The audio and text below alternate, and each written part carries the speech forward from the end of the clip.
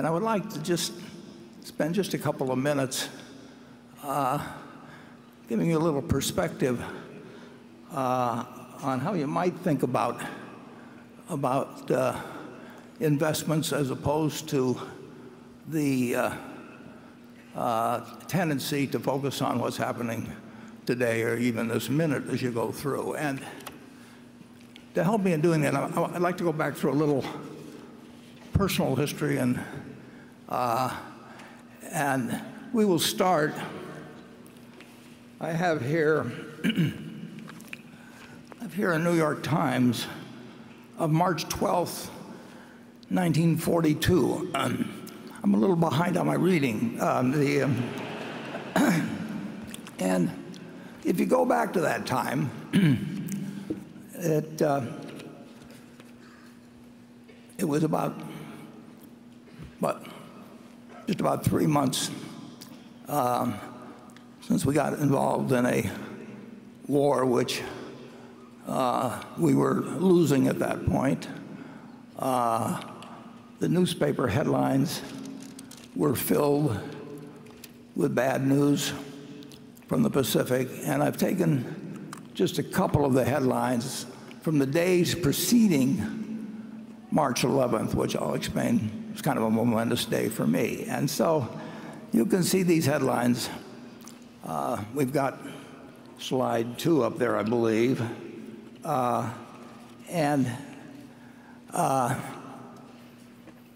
We were in trouble, big trouble, in the Pacific. It was only going to be a couple months later that the Philippines fell, but here we were getting bad news. We might go to slide 3 for March 9th. I hope you can read the headlines anyway. The price of the paper is 3 cents, incidentally. Let's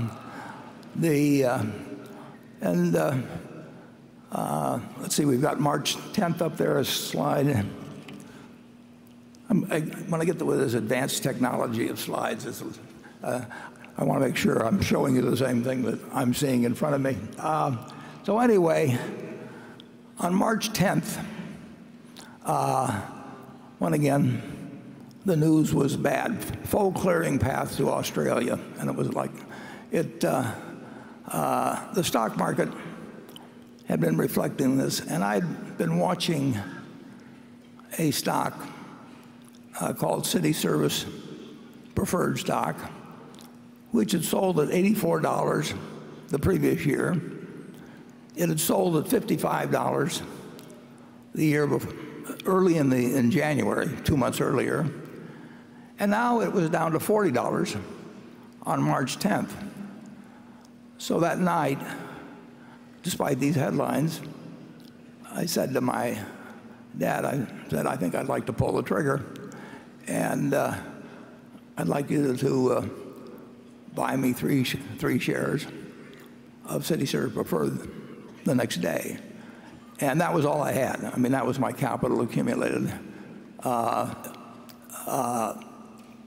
over the previous 5 years or thereabouts. And so my dad the next morning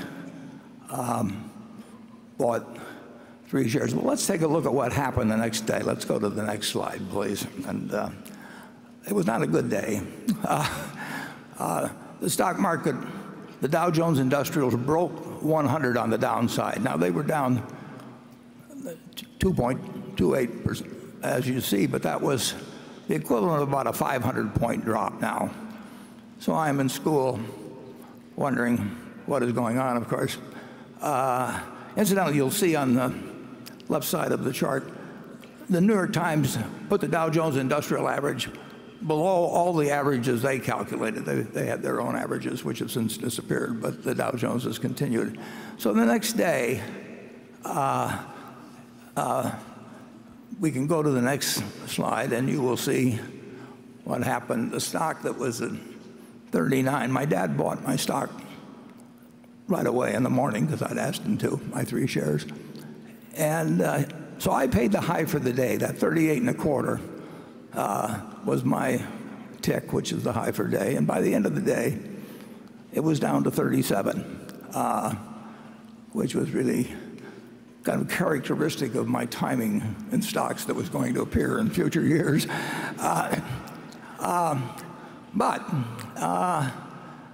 it was on what was then called the New York Curb Exchange, then became the American Stock Exchange. But things, even though the war until the Battle of Midway looked very bad, and if you'll turn to the next slide, please, you'll see that the stock did rather well. You can see where I bought at 38 and a quarter. And then the stock went on actually to eventually be called by the city service company for over $200 a share. But this is not a happy story, because if you go to the next page, you will see that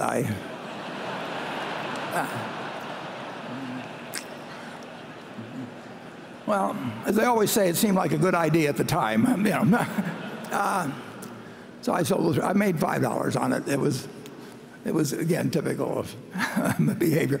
But when you watch it go down to 27, it looked pretty good to get that profit. Well, what's the point of all this? Well, we can leave behind the city service story, and I would like you to again imagine yourself back on March 11th of 1942, and as I say, things were looking bad in the European theater as well as what was going on in the Pacific. But everybody in this country knew America was going to win the war. I mean, it was, we'd gotten blindsided, but we were going to win the war, and we knew that the American system had been working well since 1776. So